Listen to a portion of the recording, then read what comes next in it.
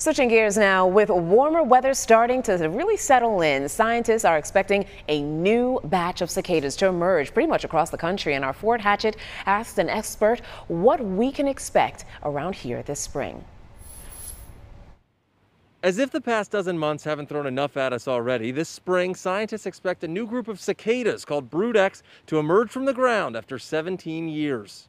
The insect larvae live underground and feed on tree sap, and then they all come out at once, both to increase their chances of finding a mate and reduce the chances that they will be eaten by a bird, a bat, what have you. That was the North Carolina Department of Agriculture's Amy Michael, who says the periodical cicadas have been around as long as history has been recorded. But she says most experts don't expect this year's brood of cicadas to reach the Piedmont Triad. However, parts of western North Carolina will see, or maybe just hear, from Brood X. Really all it is you'll have a couple of weeks where there's a whole bunch of cicadas, and they'll be really loud, but fortunately they're not harmful to humans.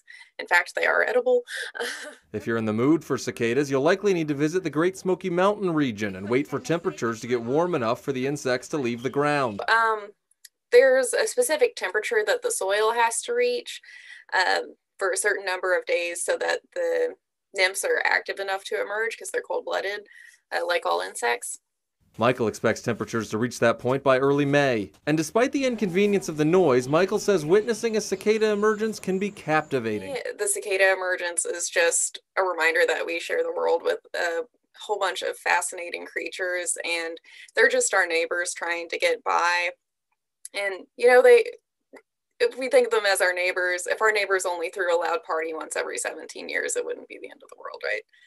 And though our region is likely to be relatively immune from Brood X, the next emergence of cicadas expected in 2024 is likely to call the Piedmont Triad home. In Winston-Salem, Fort Hatchett, WXII 12 News.